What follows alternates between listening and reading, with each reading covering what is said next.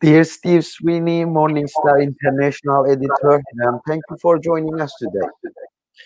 Thank you for having me. It's a great pleasure to be back again. Thank you. You were in Kurdistan. You have just arrived to UK. What is the updates from the ground? What you bring us from there? Well, as you've probably seen, if you read the Morning Star or follow, you've been following events on largely on social media. There's a deep crisis unfolding in Kurdistan at the moment, and um, it started really with the demonstrations over a failure to pay public sector workers. Many of them teachers, nurses haven't been paid properly since March or April this year. That I think they've received, or those that have received salaries have received, only 4 payments over the course of the year, and even those payments themselves have been hit by huge cuts of 20%. So there's been a strike that's been ongoing amongst public sector workers since October, and just last week the protests started in Slimani mainly, in the city centre there, which is where the action started, and of course that was met with a violent response from the authorities. Who it was a peaceful protest, as well, and it was met by a volley of tear gas and live bullets. One of the opposition MPs from the Goran movement was knocked unconscious during this protest. This was last Thursday, so Wednesday and Thursday. But then since then, the protests have spread, and they've become more really, about more than public sector pay and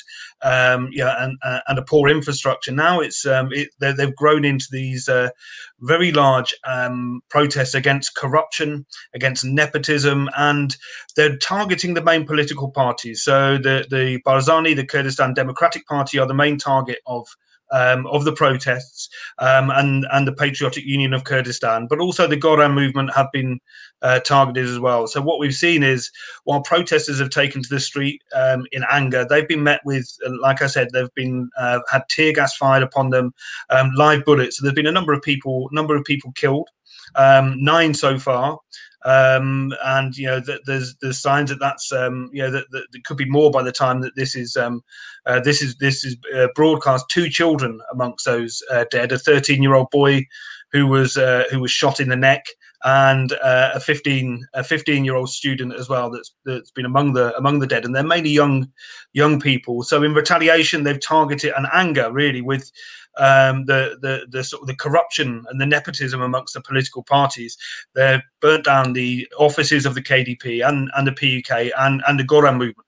It's mainly been focused in Slimani province at the moment, but there's signs that it's starting to spread. In Erbil, it's obviously a little bit harder for people to protest because it's dominated by the Kurdistan Democratic Party. At the same time, the protests are happening. The media is being stopped from reporting on it accurately. So those media outlets that are critical of the government, and in particular critical of the KDP, for example, NRTV had their offices raided and equipment confiscated, and they've been hit with a broadcasting ban, so they've been shut down. The internet is being severely restricted as well, so people are, it's very difficult to get accurate information out of the region, but people are doing what they can. But this is a very serious situation developing in the region, and it's a deep crisis, and it's difficult to see at the moment how this is going to be resolved.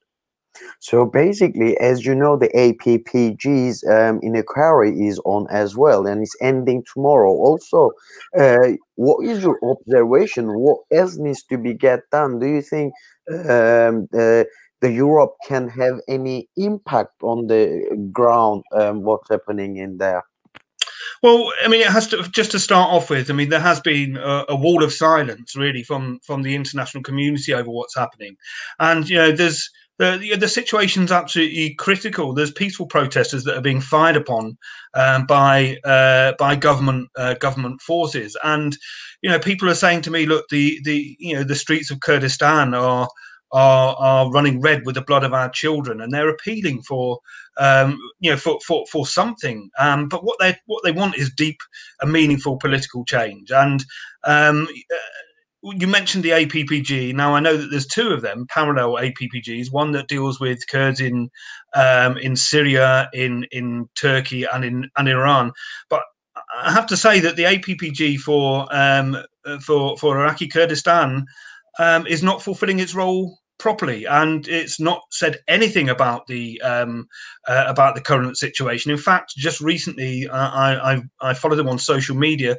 Members of that APPG were shamefully showing photographs of themselves with pomegranates from Halabja.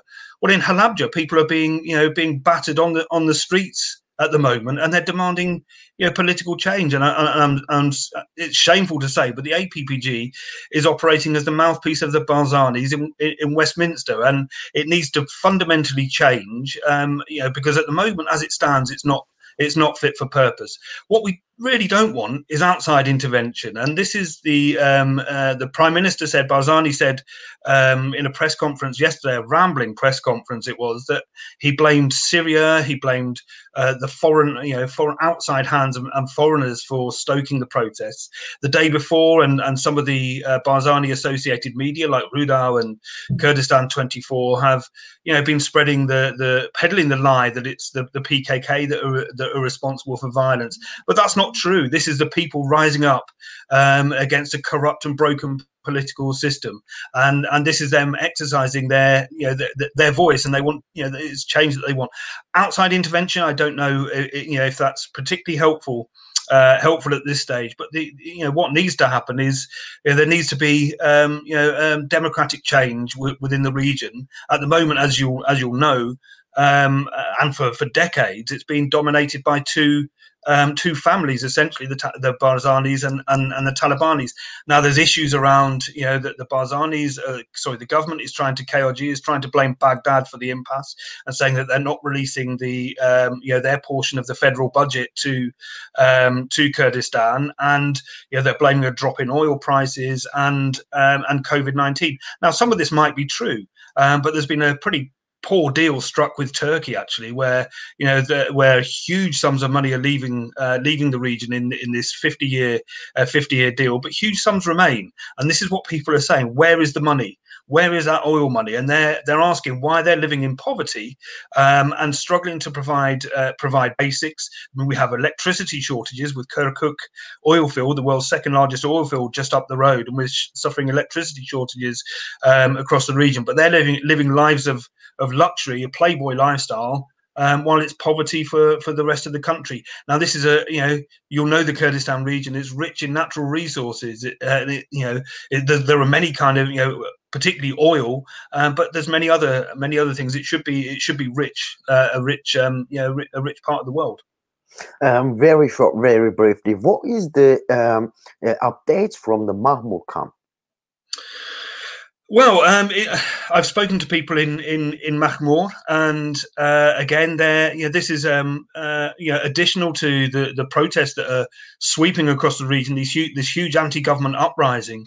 At the same time, of course, the KDP forces, the Peshmerga forces, have mobilised, as we know, to Shengal. And there's fear of an invasion there. We don't know what's going to happen there, but after the security deal, which was stitched up behind the backs of the people there to break the influence they want of the PKK. And the same with Mahmur. Mahmur is still under an embargo, but from the United Nations. We know there's been a COVID-19 outbreak, and people there are very, very fearful of what's going to happen. They tell me that Turkish jets are flying overhead every single night, jets and drones, and there's the very real threat of bombs dropping there. But I have to say that we have to say that what's happening, the instability in the region at the moment, and the government turning on its own people, creates a situation that could see ISIS get a foothold back in the region, and nobody really wants to see that. This is a very volatile situation, and it has the potential to destabilize not just the Kurdistan region, but the whole of the Middle East too. We're in it's a really critical stage, really critical stage at the moment. These are quite dangerous times, but the people on the streets are saying, look, there's been 9 people that have been shot dead 9 people, including 2 children, a 13-year-old and a 15-year-old, 2 boys, have been shot dead by Peshmerga forces. There's cracks showing in the ruling parties. One of the leading PUK officials today scoffed at Barzani's claim about foreign influence. There's talk of Peshmerga in some of the PUK-controlled regions saying that they'll defy orders. Not only will they refuse to attack the protesters if they're asked to do so, but they'll turn on the KDP. So this also has the potential of spilling into an intra-Kurdish civil war as well. And we know that the KDP have Peshmerga. I was in Kandil last weekend, and we were celebrating the anniversary of the foundation of the PKK. But the people there were telling me that there's thousands of Turkish troops in the Kandil Mountains with KDP forces. They're working together. Just today, and I've written, it will appear in tomorrow's Morning Star newspaper. But I've written a story that says that Turkish troops are actually in the KDP controlled areas of Iraqi Kurdistan now. There was video footage of them sharing, being welcomed and fed, in a traditional Kurdish welcome with lots of food. But there were Turkish soldiers, and whether they're going to be deployed on the streets to quell protests. What's happened now is the opposition parties have requested a demonstration in Erbil, and they've asked for permission for this. It's likely to be denied, but now protests and illegal gatherings have been banned, and the government says that they'll arrest people that defy those orders. It'll be interesting to see how this develops. What's needed on the ground, I think, at the moment, what's missing is any kind of organizational leadership. At the moment, there's kind of a spontaneous reaction of the people, and there's no sign of them backing down, and they say that they're going to stay on the streets and they'll keep protesting until the government resigns, and that's what they're calling for. Very short, very briefly again, what is the exact message from the Kurdistan to the groups like APPG and some institutions that are working on the Kurdish struggle? What is the exact message from the community from Kurdistan? Well, what they're saying is very, very clearly they want their voices to be heard. And at the moment, that's not happening. They want their voices to be heard. They want the truth to be told. They told me to come back and speak to people, speak to MPs, speak to trade unionists, speak to progressives, and tell the truth about what's happening on the ground. They're saying, look, they're very aware of what's happening here, and they're calling on the imperialist powers to stop their blanket support for President Tayyip Erdogan in Turkey. They're to stop their blanket support for Barzani, and stop propping up these brutal regimes that are killing Kurds. Now, we know once you pull the mask, standing behind Barzani is Tayyip Erdogan, and standing behind Tayyip Erdogan are the forces of imperialism. Now, we know that they're colluding. They have overlapping interests. U.S. imperialism wants to grab oil and resources and control of the Middle East and of the region, whereas Tayyip Erdogan's aim is the genocide of the Kurdish people. Now, these happen to be overlapping. People, when I've spoken to people, they're actually really they're angry, but they're deeply, deeply hurt. And they're hurt because they're seeing what they call their brothers, their Kurdish brothers, that are turning their guns against them. This is what they're saying. They want peace. They want Kurdish unity, and that's what they're calling for. But they're also calling for that to be reflected in within the APPG and amongst the national community. And they want the truth to be told happening. Not the lies that are being spun. At the moment. I was, unfortunately, PPG for Iraqi Kurdistan is not doing its job properly. I was aware of a briefing that was given to MPs and trade unionists last Friday by a massive PR coup that was given to the KDP and Barzani at the same time that they were being briefed about stability and the situation in the region. People were out on the streets being shot.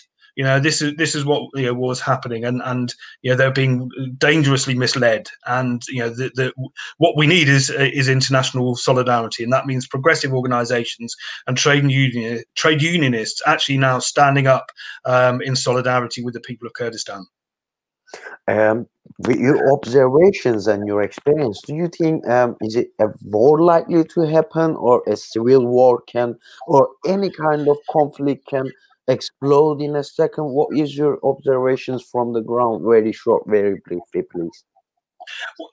I think it has the potential to explode into a deadly intra-Kurdish civil war. We saw this again between the PUK and KDP in the 90s. 30,000 people at least. That's a conservative estimate. Were killed during that conflict. And we know that the KDP is driving to war. And we've seen this as I said, in the Kandil Mountains. They're working with Turkish troops there, and they've threatened the PKK, the Kurdistan Workers' Party, in those regions. They're engaging with them in the Gara Mountains regions as well. While at the same time this is happening, Turkish jets are bombing the border region, and they're targeting civilians and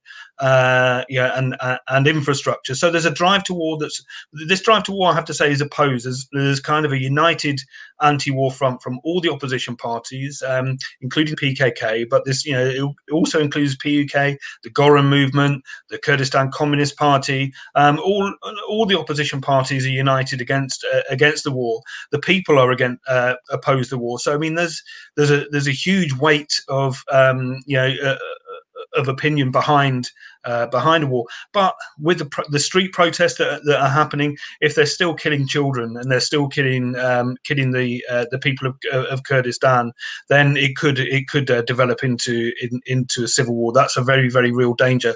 And the danger is that this instability doesn't just stick. We're seeing instability in central, in the Iraqi central government region as well. There's been huge political instability there, but this really has the danger of allowing ISIS to get a foothold back in the region, and again in the Middle East. That's a very real danger. That's why we absolutely have to do everything. Everybody who is a trade unionist, whether you're a parliamentarian, a progressive, a Labour Party member, a Green Party member, an SNP member, or whatever, every single sinew and every effort should be made into stopping this war. That's an absolute must at this stage. Steve Sweeney, Morningstar International editor, thank you for joining us today, and thank you for the updates from the Kurdistan, the fresh and the updates from the first person. Thank you for your comment.